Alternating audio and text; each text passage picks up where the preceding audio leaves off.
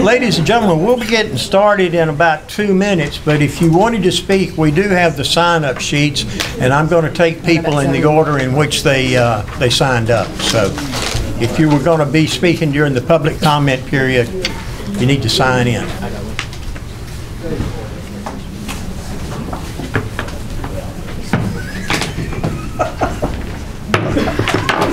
All right, ladies and gentlemen, I'll call the April the 1st meeting of the Town Council to order.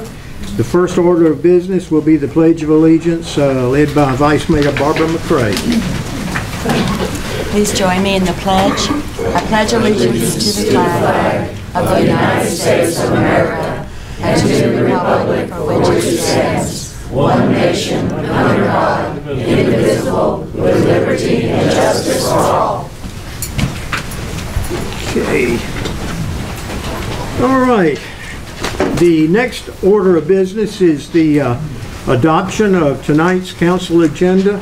I think we had someone that wanted to possibly move something on the agenda. Ms. Mashburn. Yes, Mr. Mayor. I would like to make a motion that we move the legal from item 7 up to right before 6A.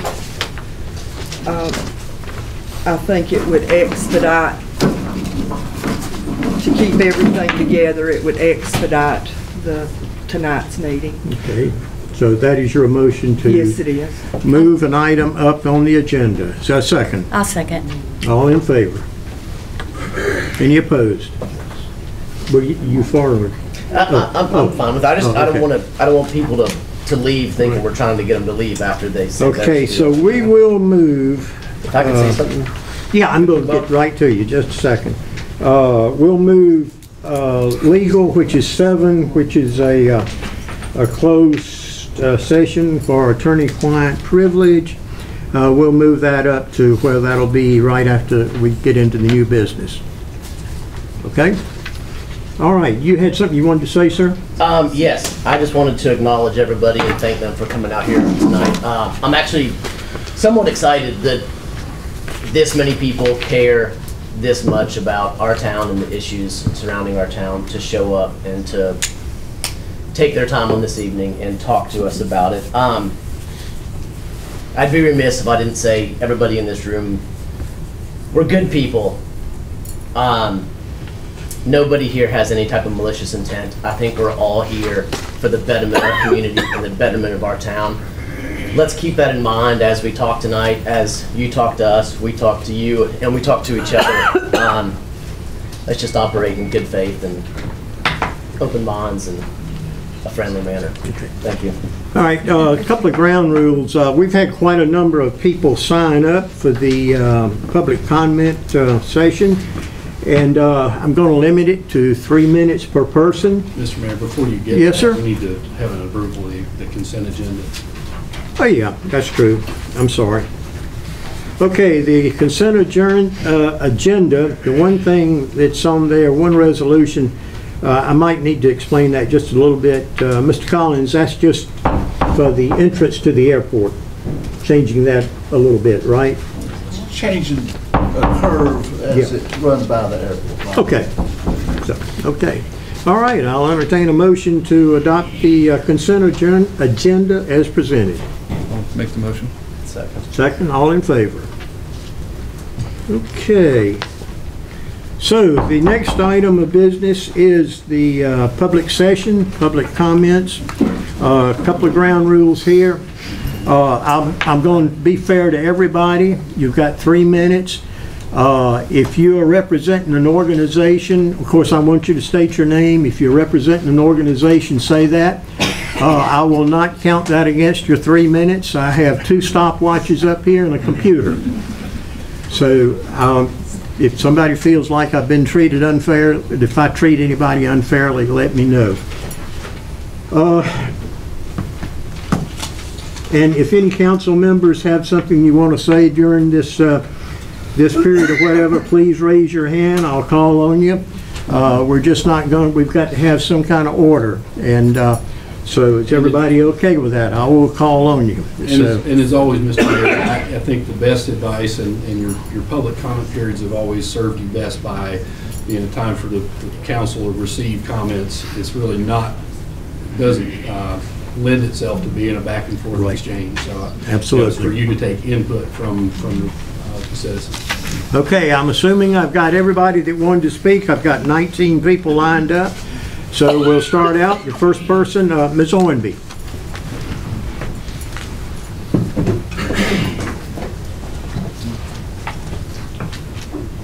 Mr. Mayor, Madam Vice Mayor, Attorney Henning, members of the council, Macon County citizens and guests.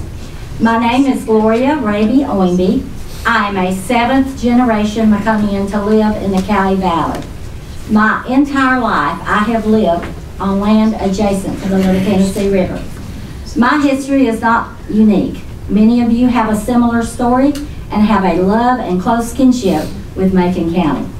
My 9th generation grandchildren have Cherokee blood in their veins, as do many other Maconians. The last time I checked, there were over 100 citizens in Macon County that are enrolled members of the tribe, and they receive a per capita check. For 41 plus years, I have worked and made many lifelong friendships with the Cherokee. I have deep respect for them and their culture. To go into details would take too long, but I do want to say I have never felt anything but love and respect and loyalty from my Cherokee friends. Many of you have a different opinion from me, and I consider you my lifelong friends. My desire is when the dust settles, we will remain friends. I truly believe that everyone in this room wants what is best for Franklin and Macon County. I have been told many times that this is one of the best places to live in the world. In 1993, our Vice Mayor, Barbara McRae, wrote a wonderful history on the Niquosi Mound, and I have a copy right here. On page 48, she tells of Gideon Morris, a Baptist minister, and his wife Rebecca, an Indian princess, receiving $3,000 as compensation for their 640-acre reservation, which was the site of the old Niquosi. This settlement is recorded in the Register of Deeds, office dated 3/14/1830. On pages 50 and 51, she describes in detail the efforts made to save the mound from being razed and made into commercial property. On the back page, and I love this, it says 1,000 years of history. Niquosi Mound, and I'm reading from this, in Franklin, North Carolina, marks the site of the old Cherokee town of Niquosi, a place rich in history and legend. It is the largest and best preserved mound in western North Carolina, and the only one that is publicly owned. I find it interesting and disturbing now, Vice Mayor Barbara McRae is now proposing to give the Niquosi Mound away, property owned by Macon County citizens, around 34,000 of us. I feel very strongly in honoring the deed, whose language clearly states that the Niquosi Mound belongs to all citizens. I will not waver to protect it for generations to come. The town has been a good steward. The mound is basically the same as it was for 73 years. Thank you. Thank you, ma'am. Thank you. Okay, Mr. Show.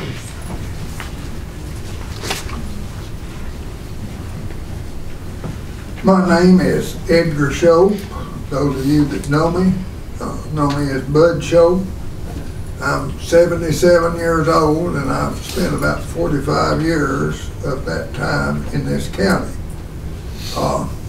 One thing that I would like to bring to the attention of all people, although the deed is made out to the town of Franklin, it was all citizens of Macon County that tried to raise the amount that was paid for the land. I do not need to make any enemies. The past is not a place we need to go to, but we should remember what values our forefathers brought, and I think that we should honor the deed, and that's all. Thank you, Mr. Shope. Ms. Gooder? Good evening, everyone. My name is Betsy Gooder, and I'm representing the citizens of Macon County. The deed that we're discussing was made up by Gilmer Jones, who was a remarkable and very smart lawyer. And he did it, it went through on October 7th, 1946. And I'm going to read excerpts from it because it speaks for itself. We published it 3 times in the Macon County News, hoping that everybody would read it and understand it as it is written. The mound situated upon the property above described should be preserved for the citizens of Macon County and for posterity. And the same shall be kept as it is now stands, and shall be excavated. It should not be excavated, explored, altered, or impaired in any way or used for any commercial property. I want to say that again, any commercial purpose. And should be kept as a monument to the early history of Macon County in order that these truths and conditions may be carried out. The town is hereby authorized and empowered to exercise such control over the same as it is by law might do over other public properties belonging to it, subject to the limitations and conditions above set forth. Any deed, lease, or other contract which in any way may interfere with the objects and purposes of this instrument as above set forth should be null and void. I repeat, null and void. And should the town of Franklin at any time fail to carry out the provisions of this instrument, then the citizens of Macon County shall have the right to apply to the court for injunction relief and to pursue said action to their own behalf and in the behalf of all other citizens of Macon County. Gilmer Jones, a lawyer who wrote the 1946 deed, was a wise man, and he certainly foresaw what was going to happen, and has happened more than once. It's been a kind of a sham that that the mound has come up and people have tried to destroy it. So that is why he made an ironclad deed. Thank you, ma'am. Okay, Ms. Wallace?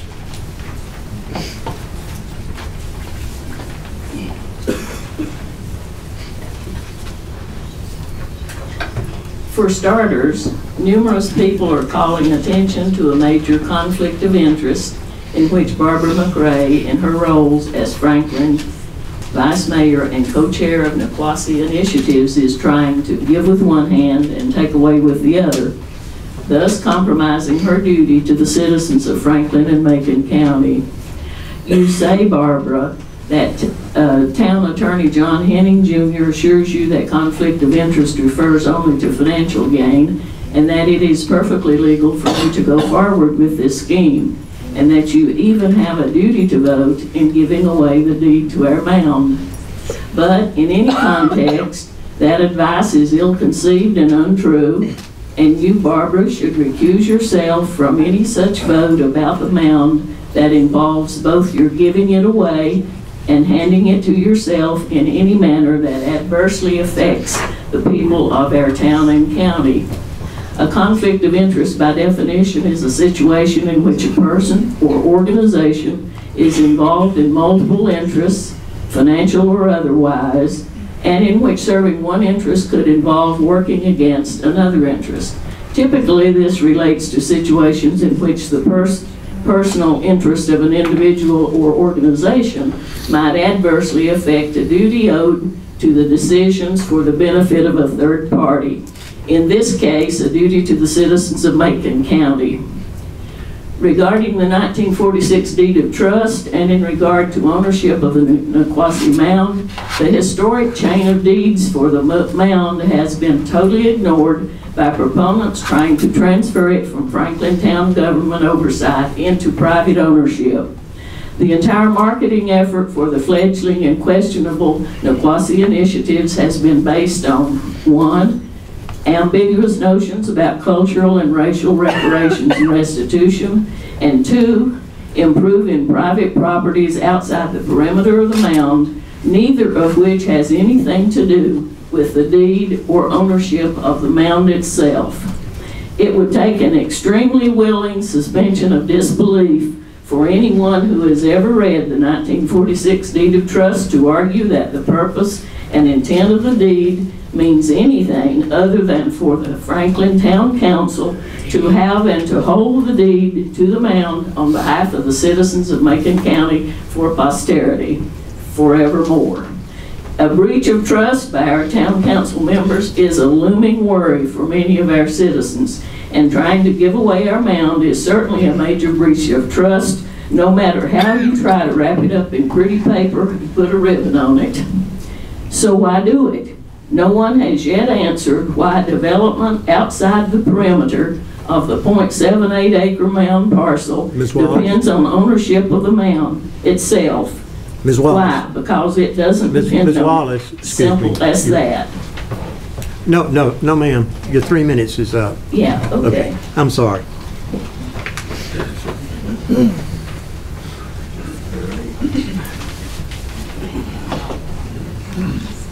Okay, Ms. Bird, Mary Bird.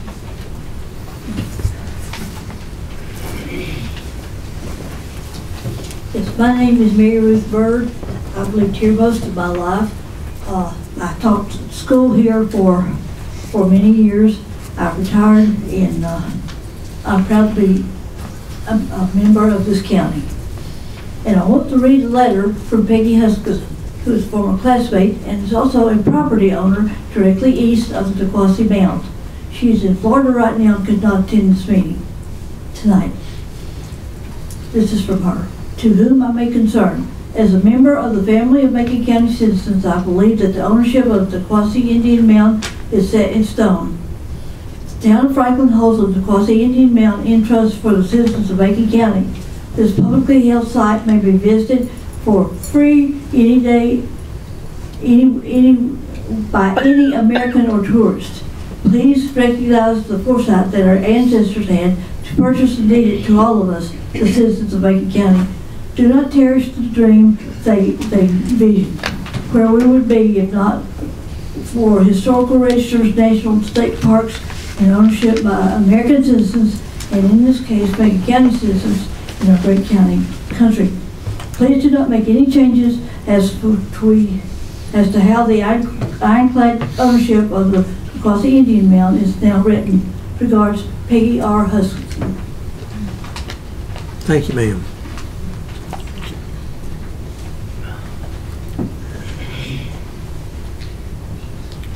Y'all wondering what I'm doing? I'm arguing with a computer back here.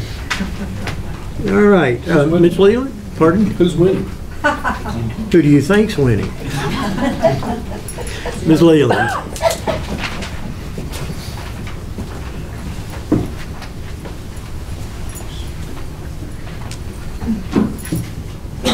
There was much chatter about the Niquosi initiative being partners with Mainspring, ECBI, or EBCI. Can't hear you. We get the name wrong. There's much chatter about Niquosi. Excuse me, Ms. Leland, your name, please. I'm sorry. Oh, I'm sorry. I'm Dory right. Leland. Thank you. Okay. There's much chatter about the Niquosi initiatives being partners with Mainspring, EBCI, Macon County, Town of Franklin, and Cowee Heritage Center. But there are no such legal partnerships in place, no representation of any of these entities that gives them partner status. of any kind in a legal sense with Niquoski initiatives, and certainly not partners with ownership of the mound. The town council votes to deed the mound over to Niquoski initiatives, and 7 people will become outright private owners of the mound parcel. So who would the new private owners of the mound? The Niquoski initiatives group, to whom the town council would sign over the deed to the .7 acre mound parcel valued at $321,750. Here are the 7 names, no other members.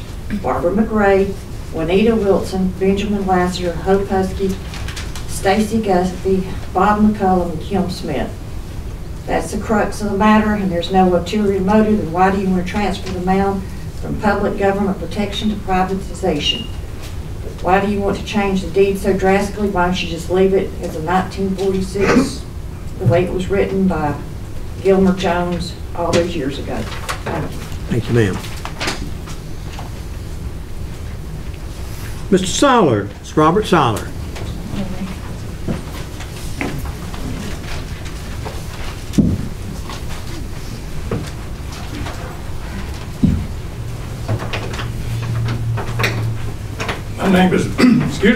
My name is Robert Siler.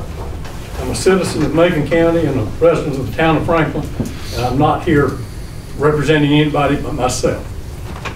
Some of what I'm going to say has already been said, but I just want to put a little historic perspective to this. The property was put up for sale in 1946. It and the surrounding property was subdivided and sold some to private owners. Anyone could have bought the property and could have used it in any way at that time in 1946. The people of Macon County showed the initiative to purchase it and to maintain it in perpetuity for the benefit of the citizens of Macon County. Nobody else did this. Barbara McRae has been quoted as saying that the Cherokees were impoverished and couldn't buy it by implication. I lived here in 1946, albeit I was 9 years old. But pretty much everybody in Western North Carolina was impoverished in 1946. You know, if the citizens of Macon County hadn't bought this property, we wouldn't be having this discussion today, because the property would probably have been bulldozed and developed, and there would be parties on it or something. Secondly, as several people have pointed out, this property cannot be used for any commercial purpose. I've read several quotes in the paper about it will be a financial boon to East Franklin if property is put in other ownership. Well, it cannot be used for any commercial purpose. Barbara, they're after you tonight, but I agree with some of them. You're quoted in the press on several matters pertaining to this, and as we all know now, you're a member of the town council and you're a member of the Niquoski initiative. She stated in the press that she did not have a conflict of interest, and I respectfully disagree with that. I don't think a conflict of interest is limited to financial matters.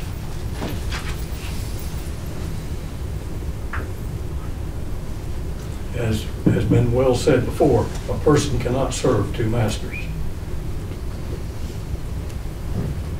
And the Niquoski initiative wants the town to deed the property to it, the Niquoski initiative. But the Niquoski initiative is only 2 years old, and as far as I can find, they have done nothing.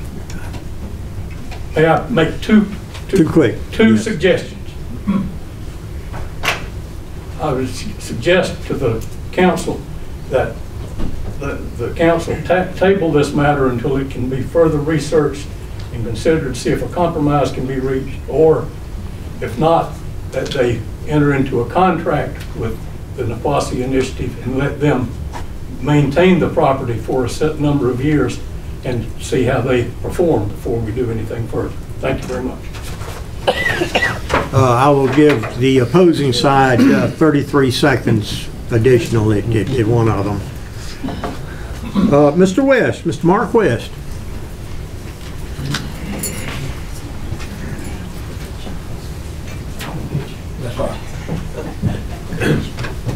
Excuse me. Good evening. I'm here on behalf, my name is Mark West, and I'm a member of the Macon County Folk Heritage Association, along with, 20 or so of my closest friends and so on. But anyway, I'm appearing on their behalf tonight. Ladies and gentlemen of the Town Council, the Folk Heritage Association of Macon County is dedicated to preserving the heritage of our region. Therefore, we wish to express our support for the transfer of the Niquosi Mound deed to the Niquosi Initiative. Taking this action will ensure we pass along a vital piece of mountain heritage, as well as increase economic opportunities in the town of Franklin and Macon County. We are very pleased with the opportunity to gain new partners to honor the mound. Not only do we feel this partnership will protect Franklin's oldest man-made structure and part of our mountain heritage, but is the right thing to do for future generations. It ensures we pass along a vital piece of historical significance, as well as increase the economic opportunities in Macon County. It's time to grant partial ownership of this sacred site to the eastern band of the Cherokee Indians. Please vote in favor of the transfer of the deed to the Niquosi Initiative. And I've got a letter here. I'll put that in the record. That'll be fine. How do y'all do that? Thanks a lot. Thank you, sir.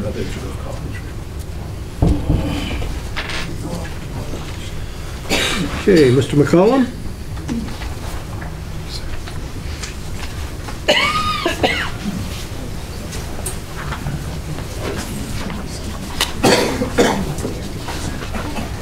Mr. Mayor, Council, staff. My name is Bob McCollum, and I'm here originally at the microphone to represent the board at the Cowboy School Arts and Heritage Center. Y'all have already received a letter electronically this week in support of the Niquosi Initiative transfer. I'm going to wear a different hat for just a second. I'm also the newest member of the Niquosi Initiative. But I would like to put a third hat on, if I can, here for just a minute and take a perspective on this that I'm not hearing from anyone else.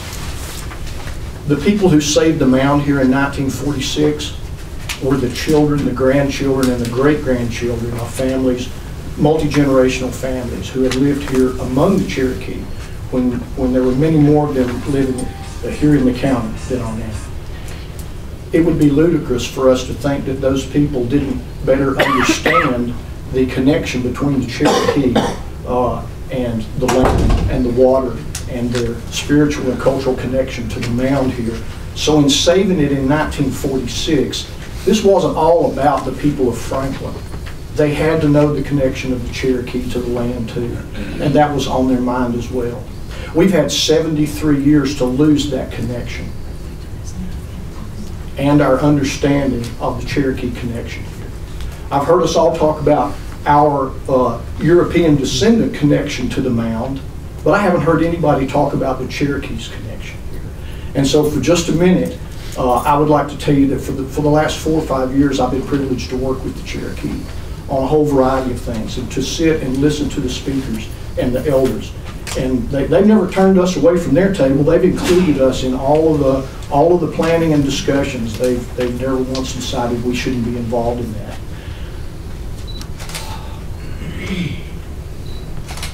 The connection, the passion that I hear the Cherokee speak about the mound and their other sacred sites here is really something. And try as we may, we will, us in this room here, other than the people who are raised in the Cherokee culture, will never understand that.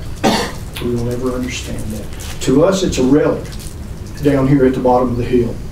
It's this thing that we grew up with here in the community. To the Cherokee, it is a real-time, today part of their culture, their spirituality, their storytelling, their dances, their language.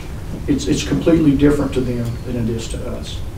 One of the reasons for trying to do this is to put the mound in the hands of an independent third party to simply hold on to the deed. The mound is not going anywhere. Nothing's going to happen on that mound. All we're trying to do is to offer our friends, our neighbors, our partners an equal voice in the stewardship of the mound as we go forward. And I would tell you that in 1946, That was not an end point. That was a starting point. And what we have the opportunity to do here now is to finish saving the mound and let our partners come in. Thank you for your time, and thank you for your willingness to serve in elected office.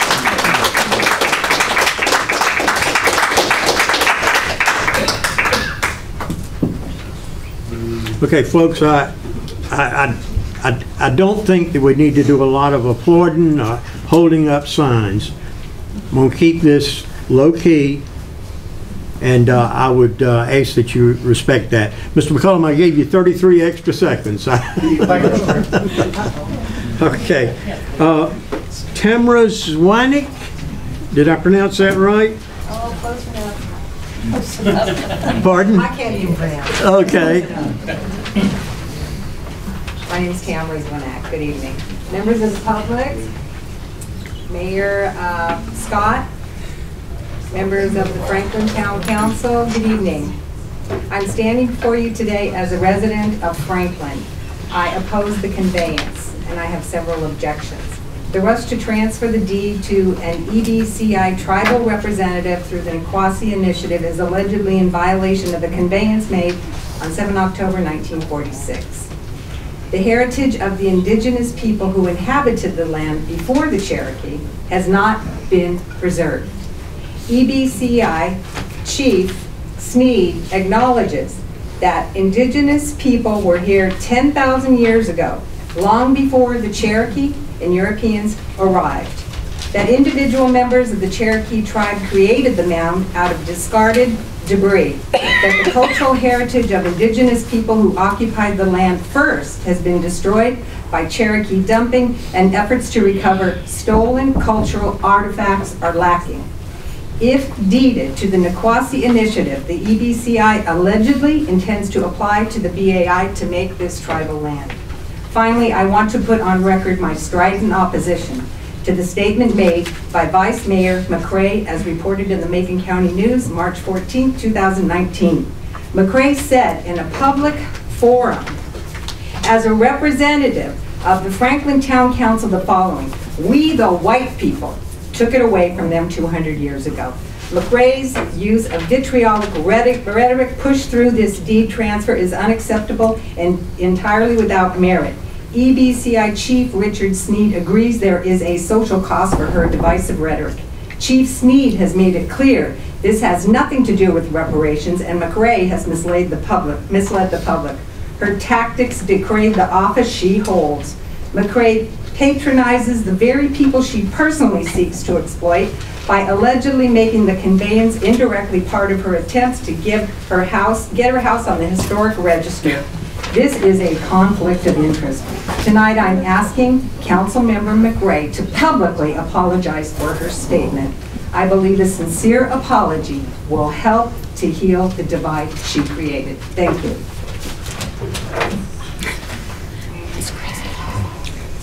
Mr. Brower, Chris Brower. Well, thank you. My name is Chris Brower, and thank you for the opportunity to speak to you. I am not going to claim to be a legal expert about whether the deed can be conveyed to another party, nor am I to be an expert on potential conflict of interest, as social media has tried to argue as well. What I'd like to first bring up is I hold nothing against anyone that is in belief of holding on to the deed. I certainly hope they respect my opinion as well, which is to the contrary. It's ironic to me that a lot of these people I've seen on social media that do not want the deed transferred are also the same people that complain about Franklin Town Council doing nothing for the town. In fact, I think they personally blame you for Target not being here, for Home Depot not being here, which of course is ludicrous. But on the other hand, it seems ironic that they want nothing changed. They want status quo in this particular incident, in this particular case. I've only had a couple decades experience here, but I must admit, to me, the mound has just been overlooked, with the exception of the herbicide that was accidentally sprayed. It hasn't gotten much attention and certainly does not get the respect that it should, I believe, both as an asset to the town, to the county, and to the community. The partnership that was initiated, that was the original reason, I believe, for Niquosi Initiative to come together, to bring the town and EBCI together to talk about the mound and ways that it could possibly be utilized to benefit of more people in the community and tourism and that. This group has been formed. The 7 names that have been read off, I know 6 of them personally. I think it's a bit crazy that people would think that Barbara McRae does anything that would be harmful to Macon County. Stacy Guffey, and the people that all work with EBCI are certainly all in favor of doing the right thing. And certainly with deeds, obviously deeds can be constructed to protect the mound as it was intended. Mainspring's brought up quite frequently, and it's funny, while Mainspring's often been brought up by a land developer on social media, it's actually quite the opposite. We know that they are there to help preserve the land. They are very familiar with how to get grants. EBCI can bring resources that the town obviously doesn't have to improve that whole area. If the town doesn't convey it over, I honestly don't know. Will that stop anything happening? Will that be the end of Nicoquossee Initiative? I have no idea. But I think one analogy I can think of is, imagine you had a beautiful historic house, but you didn't own 1 foot of property outside of that house. And yet it got car dealerships, oil repair stations, gas stations, just polluted the earth all around it and really created, for, in my opinion, kind of an ugly blight. I mean, that mound does not look pretty today when you drive by it. But if you wanted people to clean up all that land around you, invest and re-landscape and do everything all the way up to the edge of your house, what guarantee is it for those people investing that time and money and energy that you're going to maintain that house? So it makes sense to make it a cooperative venture, and I think that's what Nicoquossee Initiative is looking for. So again, appreciate your time, appreciate your attention, and again, hopefully you folks will think about it more thoroughly and not let social media control your outcome. Thank you. Thank you, Mr. Brower.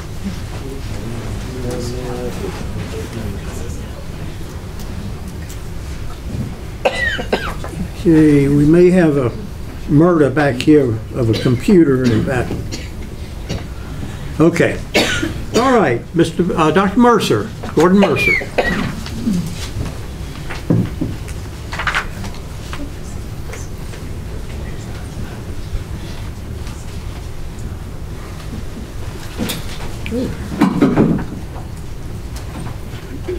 Hello, my name is Gordon Mercer, and I'm Professor Emeritus at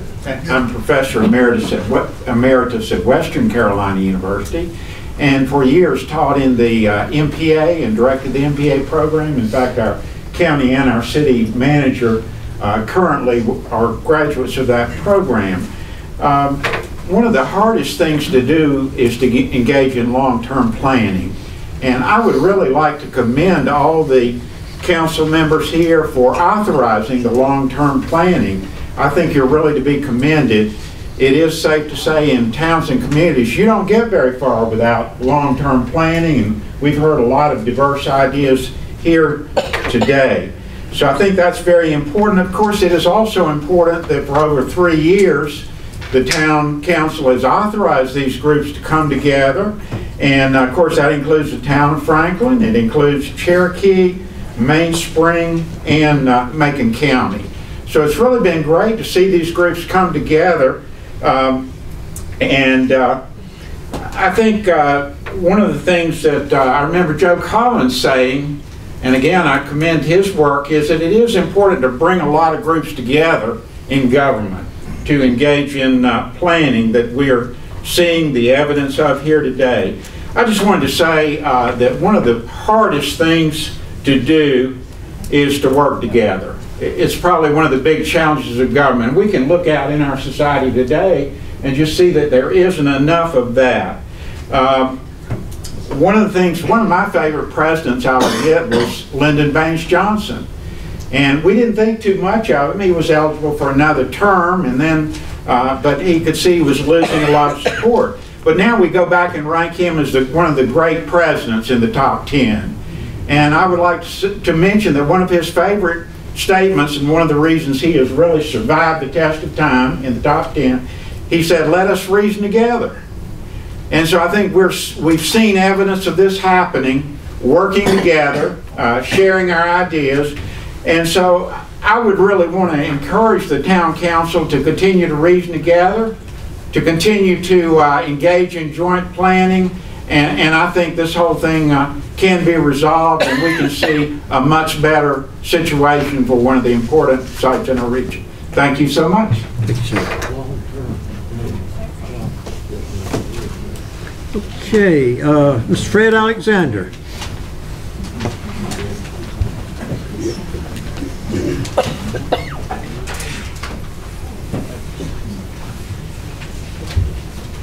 Good evening, I'm Fred Alexander, a town resident.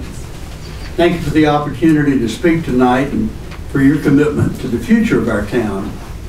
Many of us in this room look like grandparents, and that makes me think that if I were a grandchild visiting here, I think I'd carry home impressions about the incredible natural beauty of our mountains, a downtown that is old-timey in the best ways, and with some enjoyable special events. And maybe the mound. If it was the mound of today, at best there would be a mental footnote because of my interest in history. I might say, oh yeah, my dad said that little hill we passed near the big gas station was an Indian mound. My little brother in the back seat would say, I didn't see it. But if we had reason to stop, I might say, that was pretty interesting. There was a park with an Indian mound, a museum, and some other interesting stuff. I saw how it was here with just the Indians, and then later after the settlers came. And on the way home, I watched some YouTube movies about the town of Franklin and the Cherokee. I might even write a paper about this for a class. Next time I'll take a lot of pictures and bring a drone if my dad doesn't notice. Whichever future is chosen, it will be well and widely known. Because of the news story picked up as far away as San Francisco, more people than ever will know about Franklin, North Carolina. Thank you for doing your best to represent us all here now. And for those in the future who may not know any of our names, but they will certainly know the decision that you made. I believe you have sufficient facts, opinions, and legal counsel. So all I can add is a wish. My wish is that the future of this ancient mound will be determined by hopes, not fears, that we will be able to embrace friendship and common heritage and not a kind of cultural isolation. Thus, our respect for the past will be displayed in our vision for the future. And one other thing, regarding Barbara McRae, based on knowing her here nearly 40 years, in working with her more than 20 years, I believe that questions of her integrity are simply in error. Further, I know of no other living or dead person who has done more to collect, preserve, and pass on the history of Franklin and Macon County. I've asked you to please, if I give it to one side, I'm going to give it to the other side. Okay? I'm sorry, that's the old military in Bob coming out. Okay, Ms. Lindstrom.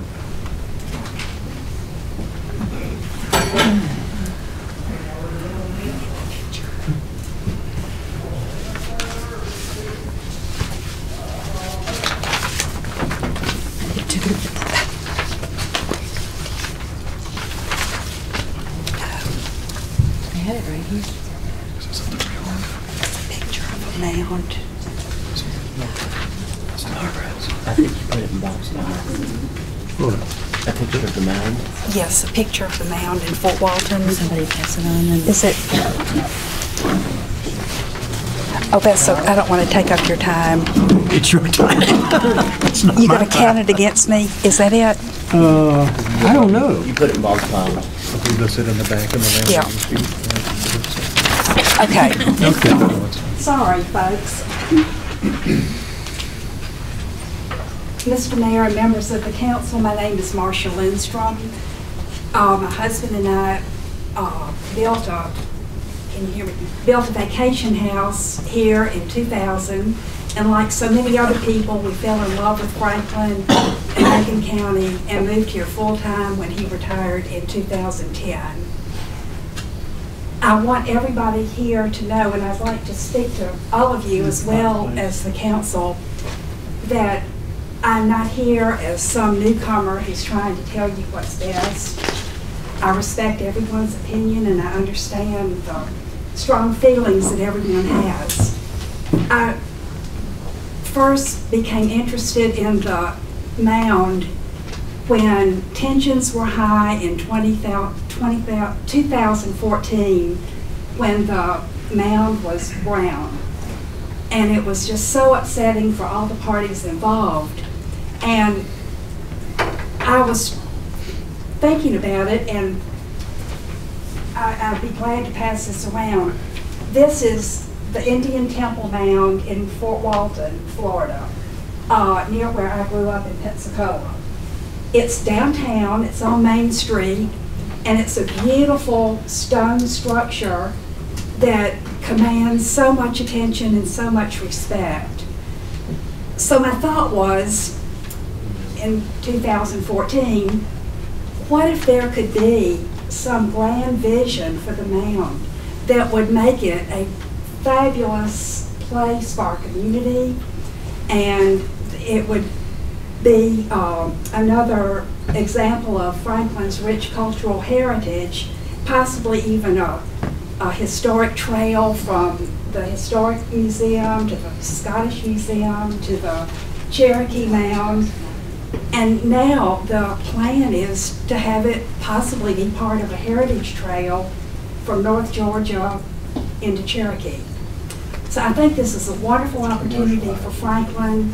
I hope sincerely that the differing sides can come together, that there can be reassurance, that the mound will not be given away or unprotected or unpreserved. And the last thing I'd like to say, for those of you who gave your pennies and dimes and dollars to buy the mound and protect the mound, think of what a fantastic return on investment you would have if something absolutely amazing happened and you could tell your grandchildren, your great-grandchildren, I started this, and look where we are now. And you should be so proud and be commended for whatever you did to save the mound for the town. Ms. Langston.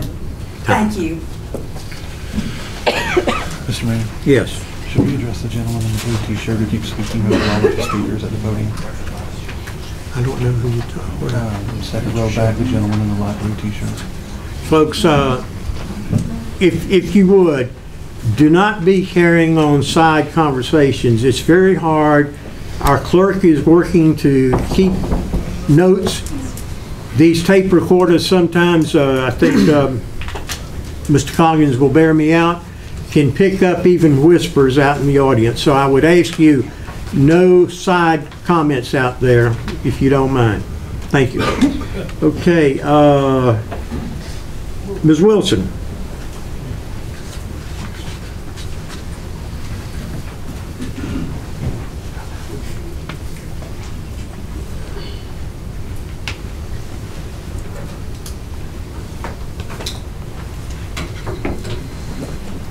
Joe Nagata.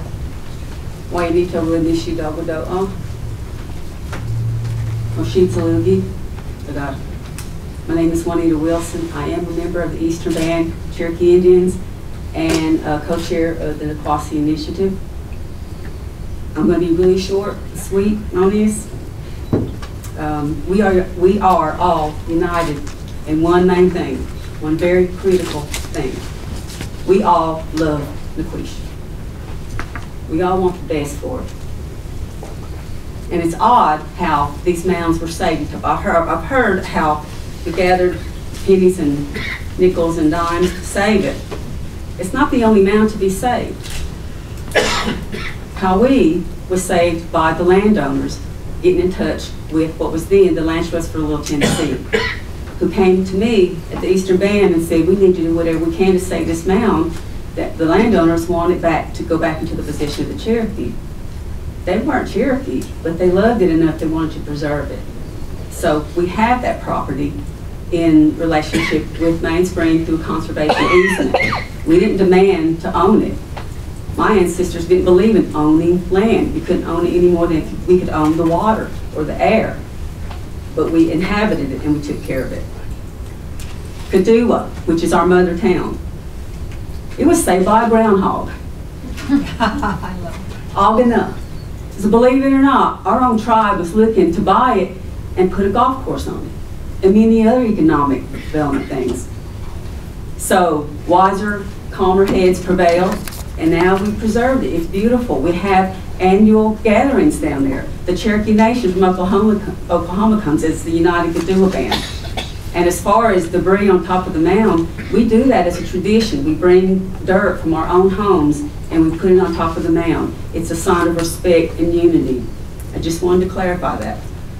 Lastly, the Naquasi Mound, Naquish, that's what my people call it. It means the star place. Right now, it's saved because of what your grandchildren, great-grandchildren, probably ours too. I can't imagine that Cherokee children weren't involved in that, but I don't have the history to say definitely. They saved it. We're looking to save it again and put it into the Quasi Initiative, which is made up of mostly people from Macon County and Franklin. They outnumber us, but we don't think of it that way. We're neighbors, we're partners, we're people who all love this mound. And I'll commend all of you for having that vision. We at Cherokee don't always have long-term plans either. We don't always, it's scary when you're political. It's not always easy to do that. But don't think of that. Think of us all, please. Because we want to share it with you. We want to move forward with you into the future. And we want to heal. We want to be one. And I thank you. Thank you, ma'am.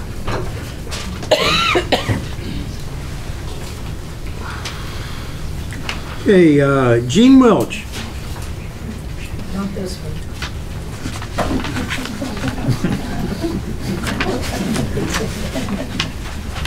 My name, excuse my voice, is Jean Welch. I've lived here for 25 years, taught art history at Southwestern.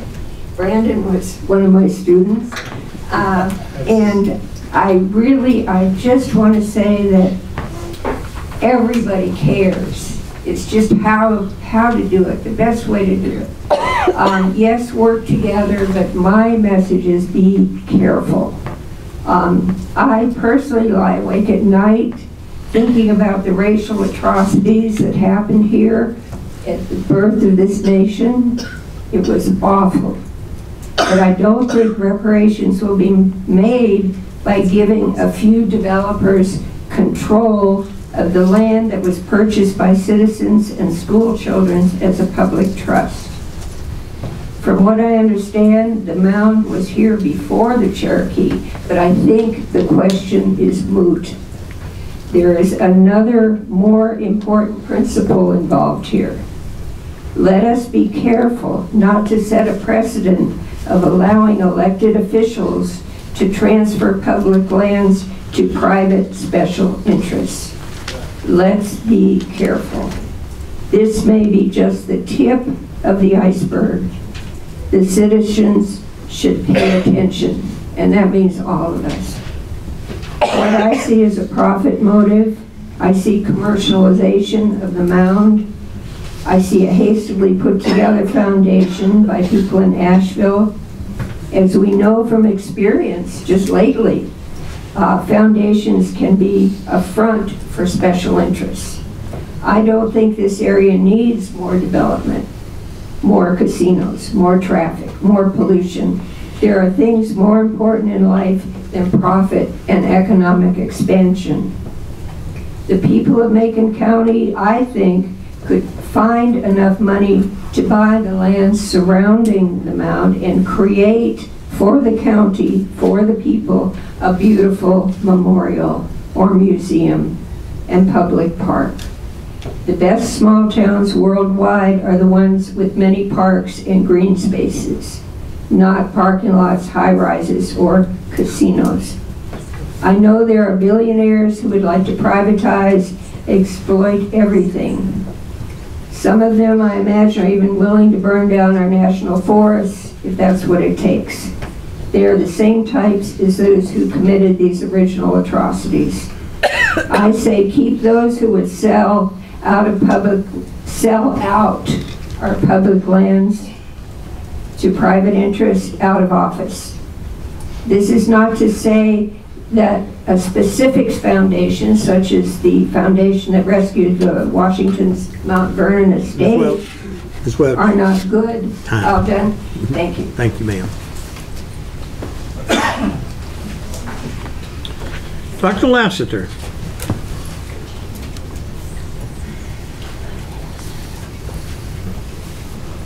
Thank you all. My name is Ben Lassiter.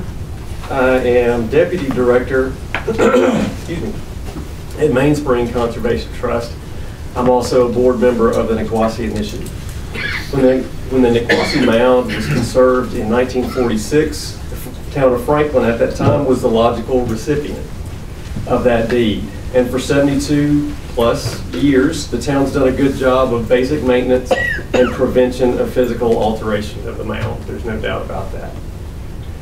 Now in 2019, though, it's time to consider a new model and expanded scope of conservation and interpretation for the benefit of future generations of this region.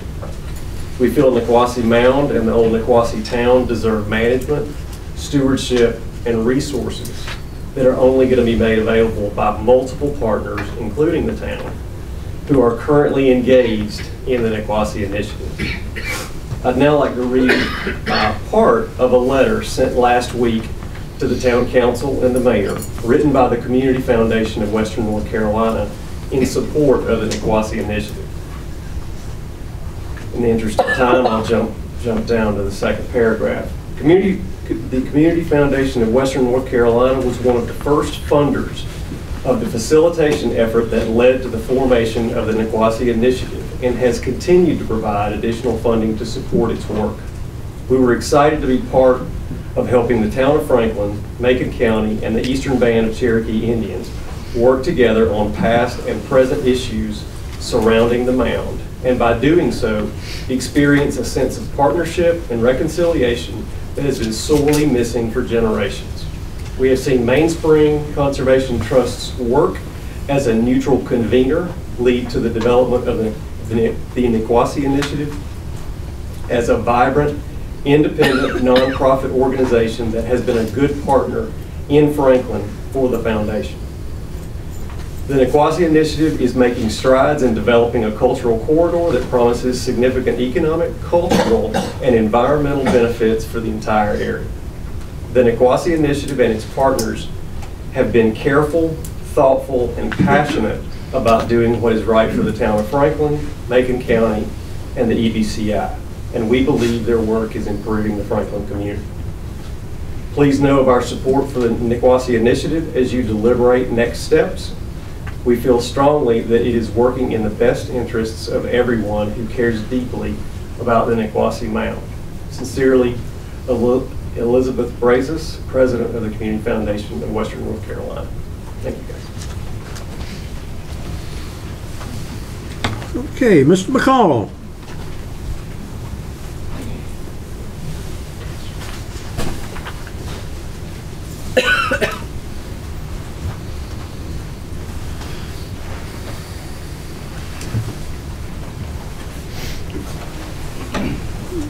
Mr. McCall, just a second. Sure. Chief Adams, will the keeper of the thermostat check the temperature in this here room? What do y'all want? I think we want it up. Yes, up. Yeah, let's get a hot. Yeah, somebody back there, our engineer or somebody knows how to operate that. Okay. I'm sorry, Mr. McCall. I did not take any of your time. You're up. My name is okay. Settle down. And I'm born and raised here in Macon County. And I come behalf just as a business owner. And I just want to encourage the board to really look at the area that we're talking about. I've been in real estate in the past, and I see that area as an area that really needs spruced up. And that area has really kind of lied in ruins over the years, and I feel like that the Niquosi Initiative and the idea that is set forth with the potential of a museum, being able to utilize that area, I think is a great thing. And you know, I really look at that corridor as people do come in off of 441 using that area for parks and being able to use it as green space with the mound. I feel like that there is a very good flow for that and vision. Being able to use the building that's been vacant for years.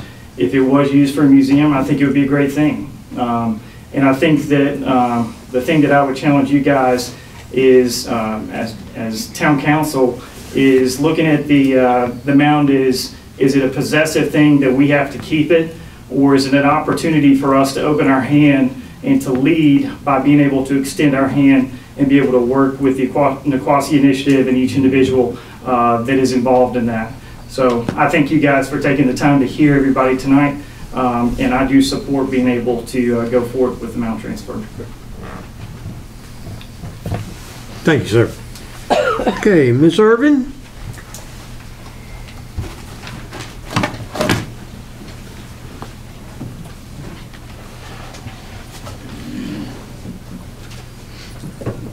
My name is Susan Irvin.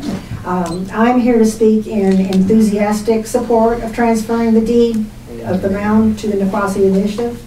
We should be humbled and grateful to the Cherokee people and tribe for their willingness to work on a plan to include the full community in the future of this sacred historical site. It is commendable that the people of Franklin saved the mound from development, but it has been a sacred site for 1,000 years or more, and the Cherokee never sold the mound to anybody. It's time that they have their rightful role in the control of the mound. The Niquosi Initiative, whose members are all known and respected community leaders from appropriate groups for this mission, has established delicate and important partnerships over a period of years that will allow the entire community to benefit. These partnerships have been lacking until now. The initiative has the structure, the knowledge, the commitment, and the resources to create a future for the mound area that will be more beautiful, more appropriate, more educational, and more inclusive, with no thought whatsoever of commercial development. Thanks to the town for being willing to move forward in a positive way, with special thanks to Vice Mayor Barbara McCray. Barbara is a visionary who helps visions become reality by getting other people at least as half as excited as she is. She serves this community with equal parts integrity, intelligence, and love. I would also like to invite everyone here to an upcoming program at the Cowie School Heritage Center. We have a lecture series called Where We Live, History, Nature, and Culture.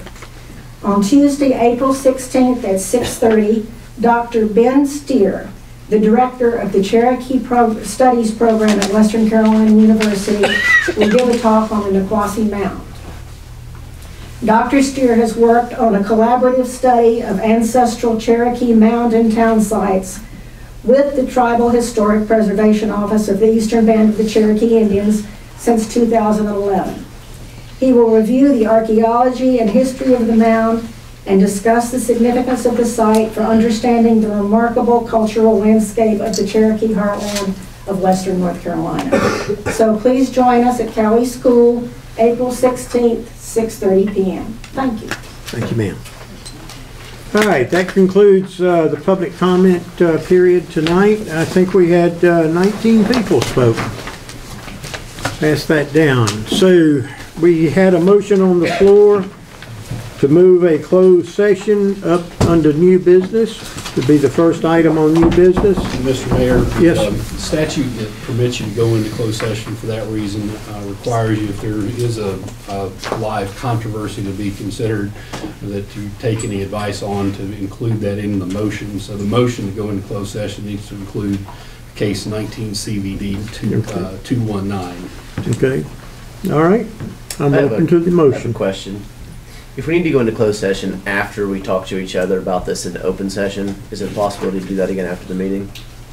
Or do we only get this one closed session? You can have as many closed sessions as you want to add to your agenda. I mean, you'd have to, if the council chose to have additional closed session time, you can do that. So after we come back, if we need to talk to each other again in closed session, it would be okay to do it well, again. depending, you'd have to have a good reason to go into closed session. That's right. And attorney-client privilege covers what discussion that I know of that we need to have. You can't just go into closed session to talk about anything. And I don't think conveyance of a piece of property, if that was the question to come up, is not germane for closed session, just to have you talk about the ins and outs of it. I just don't know what we're going to talk about after we get in there and get out of there. We may need to talk again. I'm just asking procedurally if that's possible, if there's It's questions. possible. do we If need it to comes talk up, to? I'll advise you on whether or not you have grounds for it. Thank you. All right, I'm open for the motion. I don't remember the entire, but I would make the motion that we go into closed session. Pursuant to GS 143-18.11A3 and to discuss 19 CBD 219. That's my motion. Okay, we have a motion and a second. All in favor? Any opposed? All right, folks, I don't know what to tell you. We'll be back.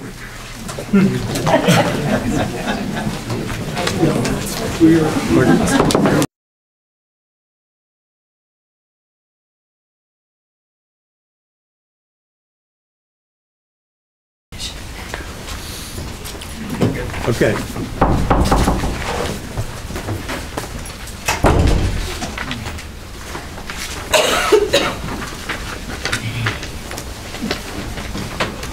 Okay.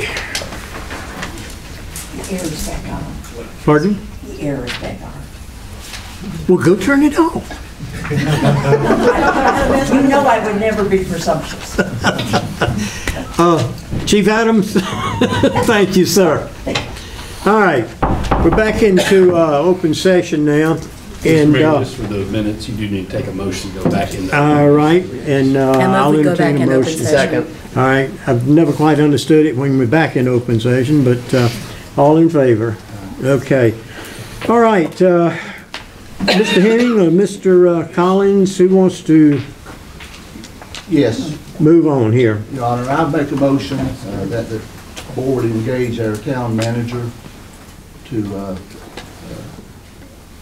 retain competent, adequate counsel, legal counsel, to vigorously defend the lawsuit which is filed against Macon County.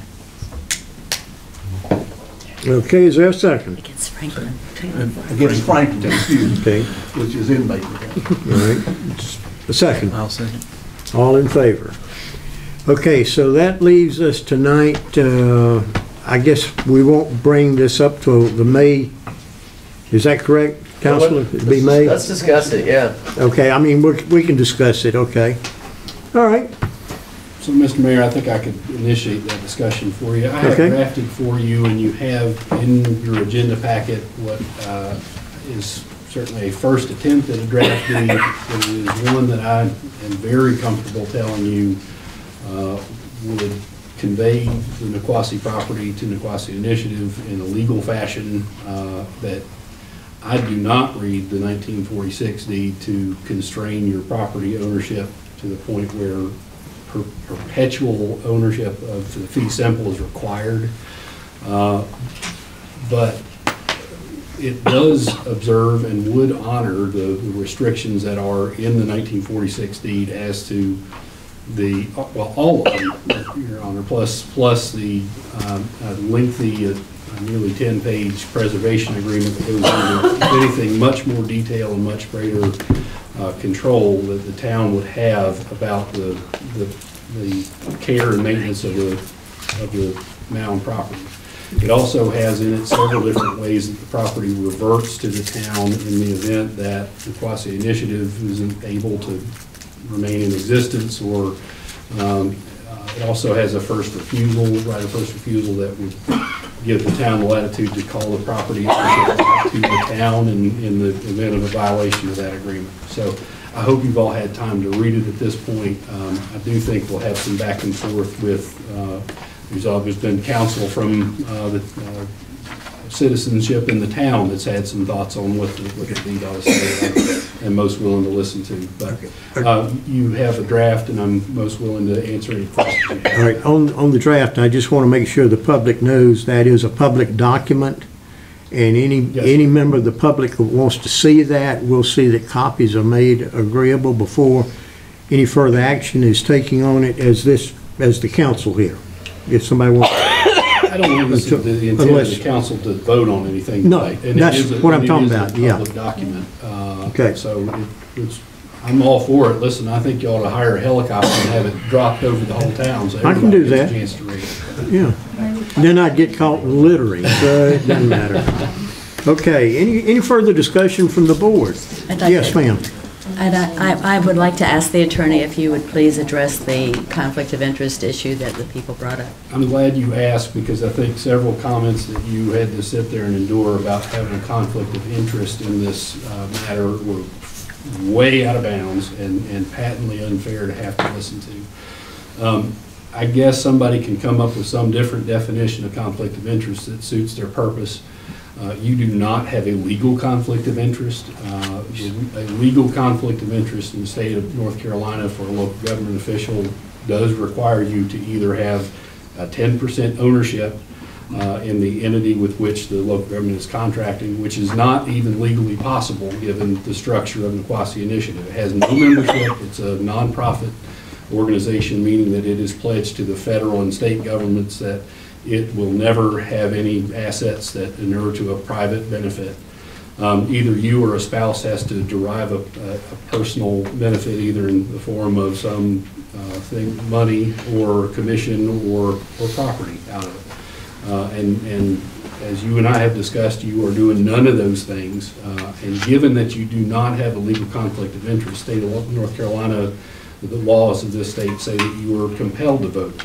So that would be my advice to you when and if we take a vote on transfer of this property. Thank you. Okay. Sir. All right. Any further? Yes, sir. Just in review, I just want to go down through here and address some notes that I've taken here. I have legal question mark. Town council is telling us that legal representation is telling us it is legal to transfer the deed. The 1946 deed restrictions are ironclad. That is the ironclad part of the 1946 deed is the deed restrictions. They would convey onto another deed holder. Public access is not to be limited to Niquosi Mound. And there is a reversion clause, which you talked about a second ago. One concern that I think is a legitimate concern that was brought up tonight is the word partnerships talked about a lot, and I think that's great. I want to see this as a partnership because this moment in time, the ideas that have come together with the Niquosi Initiative, I think are honorable and great.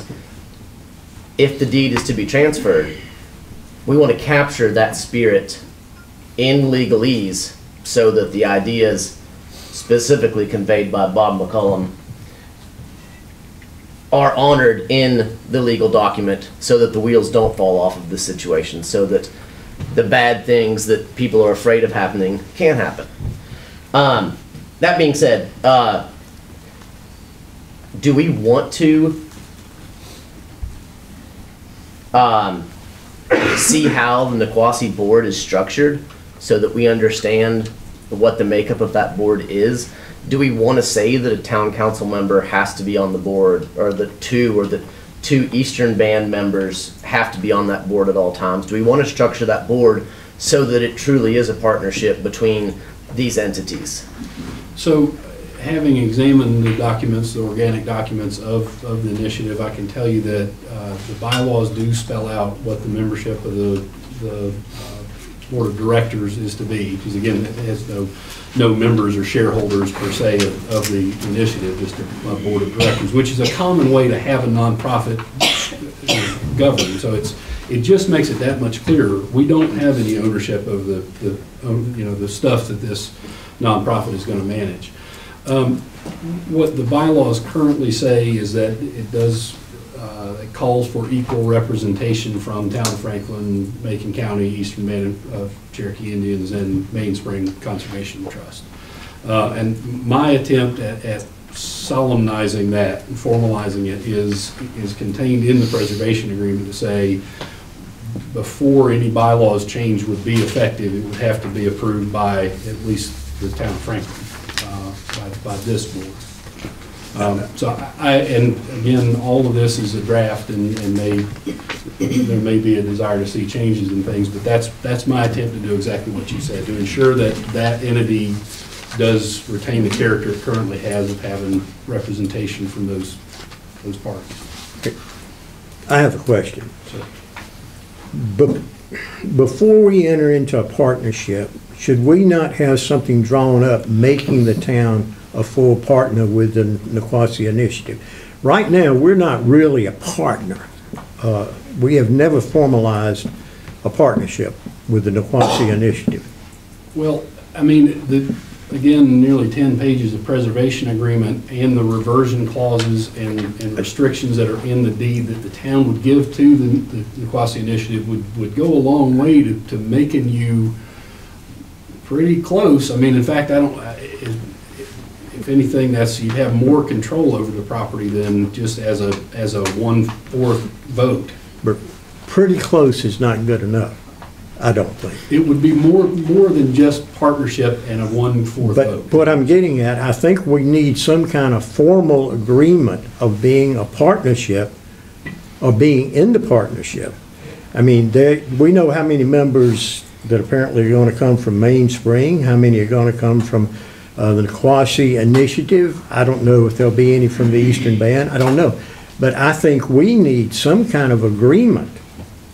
Well, their bylaws call for equal representation from those four entities, okay. and putting it in this document is contractual. That would be how many members would we have on the partnership? The bylaws say equal representation.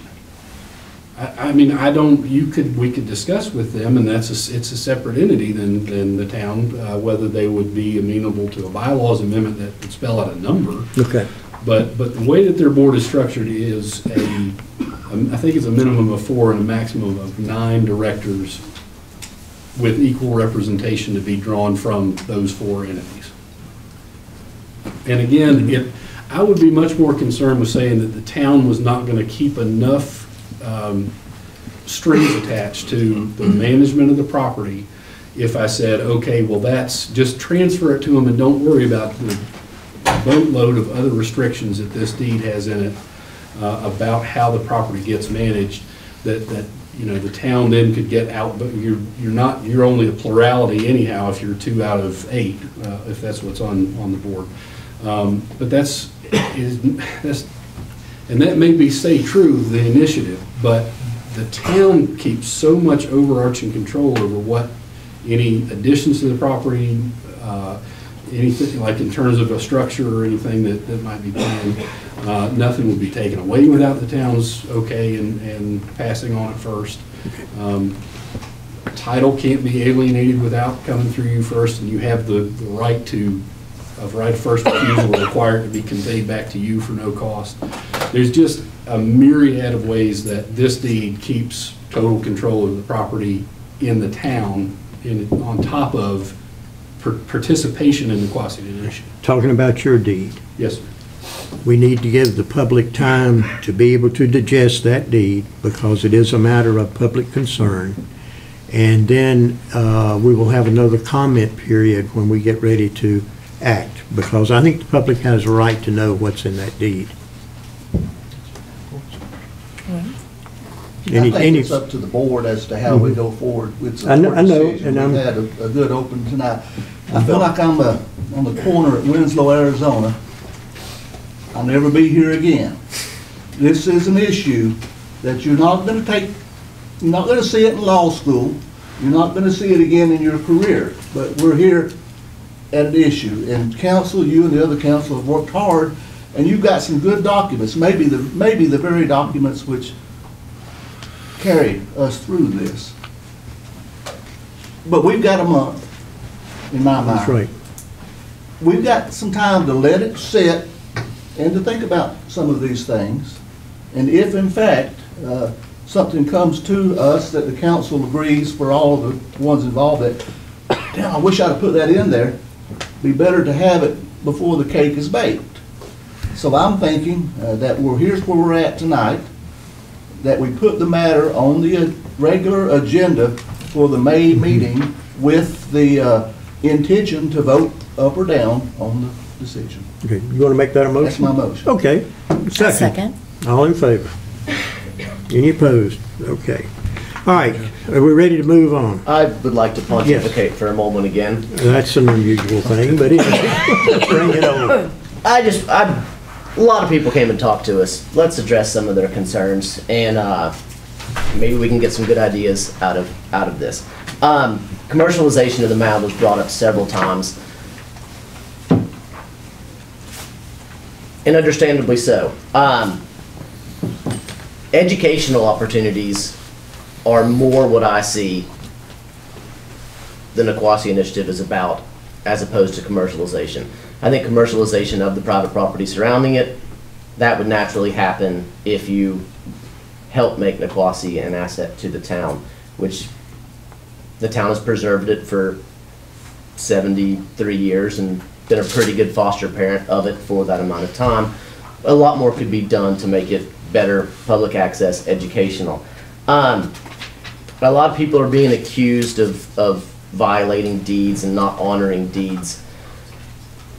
I think that they see it as trying to honor the intent of the 1946 deed, to share the mound, to have more people have a say in the mound, to celebrate the mound. The history of Maconian saving the mound should be told, and it's not told. Outside of this conversation that's happened a couple of times when Niquosi's brought up, nobody knows that story, and people should know the story. There's a lot of talk about, well, the mound's not Cherokee, the mound was built before them. Let's tell the history, let's tell the real history of Niquosi and allow people to learn it. Let's make Niquosi an educational opportunity for the town of Franklin and for Macon County and for this region. Tell it like it is and let people know about it. So I don't see it so much as commercialization as an educational opportunity. Okay, thank you, sir. Okay, anything else? All right. Can I just say? Yes, ma'am. I'm not trying to get my house on the National Register, just for the record. Okay. It's already there. All right. Okay, anything else? All right, let's move on. Town of Franklin audit contract, Madam Manager. Wow. Yes, Mr. Mayor and Council. What you have before you tonight, your finance officer and administration have looked at your previous audit contract with Martin Starnes. We were on a 5-year contract. We thought it would be in the best interest of the town of Franklin to solicit bids for our audit contract. Of the audit contracts, we did receive we sent out 4 bids. We received 2 proposals back. The breakdown, one is for Martin Starnes, it would be for a 3-year proposal. Your overall cost would be, the first year would be $35,000, which is significantly less than current year. Current year's right at about $37,950. Second year would be $35,075, and then the third year would be $36,050. The other applicant who solicited a bid from was Killian & Gold out of Asheville. They would actually end up, after 3 years, being about almost $4,300 more. So it would be staff's recommendation to move forward with a 3-year audit contract, which would be budgeted annually in your budget each year with Martin Starnes. It's been very well vetted out by the staff. Yes, sir. Okay, any discussion on it? If not, I'll entertain a motion to proceed. Make the motion. Second? Second. All in favor? Okay. Water and sewer allocation for workforce homestead. Yes, Madam Manager. Yes, Mr. Mayor and Council. What you have before you, this request will look very familiar. It was actually a request that was submitted last May of 2018 by Verbena Development. According to our water and sewer standards, it is only valid, that allocation is only valid for 1 year. And at this time, Verbena is still diligently working to try and make that development a reality. So that's why I wanted to explain that tonight instead of putting this item on the consent agenda. What we're looking for tonight is just basically to move forward with the same allocation they requested last year at this time and grant it for an additional year. Okay, motion to approve. I move that we approve. Second? Second. All in favor? Well, I guess legal is over with for right now, so let's move on to announcements. Unless somebody's Item D. Somebody skip. Guardrail. Well, darn if I didn't. Okay. All right, Madam Manager, the guardrail. Yes, Mr. Mayor and Council, staff has done some research on the request that we heard last month about the possibility of looking into a guardrail on South Patton. If you'll look what you have in your packet, we have solicited 3 quotes. Your first quote, they range anywhere from $16,750 to $15,931.25 to the lowest at $11,700. The council could, if you prefer, you could pay this out of Powellville. The one thing to consider though in looking at this is this will only be the second guardrail that the town has inside our city limits. So if the council would like to move forward with the proposal, we certainly can, or if you would like staff to look at maybe some alternative methods, maybe some cones or something in that area to kind of deter people, because it's just, from my understanding from the letter council received, it's really just the bottom section there where some bathrooms are being constructed. But just wanted to report back to the board some options that you guys have and ask for some additional direction. Okay. The cones are those temporary cones? We could put temporary. I'm sorry, go ahead, Ms. Mayor. Nathaniel, did you want to speak to do we have any problems with getting the guardrail in there before it's a drop-off? The people that we had reached out to are the companies that install guardrail, and those were the quotes that I gave Ms. Woodard to look at. It is going to be tight on that section. That was one of their concerns that they did have. It would somewhat narrow that roadway down slightly, just because of the job. That's the question I had. Thank you, sir. And Mr. Mayor, I feel like I've got some ownership in this because I really feel like, given the kind of incidents that you have some record knowledge of now, that there's been car rollovers right onto private property, and, I don't know that it was a great, the stuff that's being constructed right up against it is done there legally. So those two things together, if you have a car roll off of that now, I would be very worried about liability. It's maintenance of a street, which you get no governmental immunity for. So without any question, there's the possibility of liability, and you have some notice about the condition there. Now, if there's some alternative that does as good a job as a guardrail, great. Yes, sir. I think the prudent way to go is to have our public safety take a second look. It may be that the guardrail, substantial guardrail, needs to only be at the half of it with a wire or other type of a barrier, a little less expensive, but whatever with public safeties, given the advice, if we can adjust down the scope, go back to the same folks and leave it with the town manager then to make the decision as to what extent the project might get altered, presumably lower price, and go ahead and then allow her to choose how to do it. We got to do something, John, because we've talked about it. Yeah. Yeah. It's not a high-speed situation, so it doesn't need to be a full-fledged, 6x6s with wire, reflectors. I think our public safety can figure out. Fair enough. Yeah. To that end, okay, do you want authorization to do that? So I make the motion that we take a second look at it, but then whatever needs to be done is financially, hopefully more advantageous. Let's do it. It's 335 feet. And just looking at the aerial photograph here, it could almost be cut in half. It could be. Just looking at, because that's just woods and nothing is there. So, all right, so your motion is to just let staff take a second look at it. Yes, with the hopes that maybe they can adjust parts of it so that it'll still be safe, but won't have to have a guardrail from top to bottom. Okay. All right, so second. I don't know, would that matter about Powellville? I wasn't sure why you were hesitant. No, sir, it wouldn't, because it's an already appropriated amount in your budget, so we could certainly, I just wanted to brief you that that's something we could pay out of Powellville. And it's not coming out of fund balance. Correct. Okay, so second. I second. All in favor? Okay, is there anything else I've skipped? I appreciate y'all paying attention and catching me on that because I completely overlooked it. All right, let's go around the table real quick like Mr. Kimsey. I don't have anything. I'd just like to thank everybody for coming out. Mr. McMahon? I would echo Adam, thank you. Ms. McRae? Fine, thank you. Ms. Mashburn? You sure? Okay. Thank you, everybody. I got a Mr. dozen Collins. things, but I will. Move to adjourn. Well, let me finish. I always do that, Bob. You set me up, damn it. Hey, you've never set me up, eh?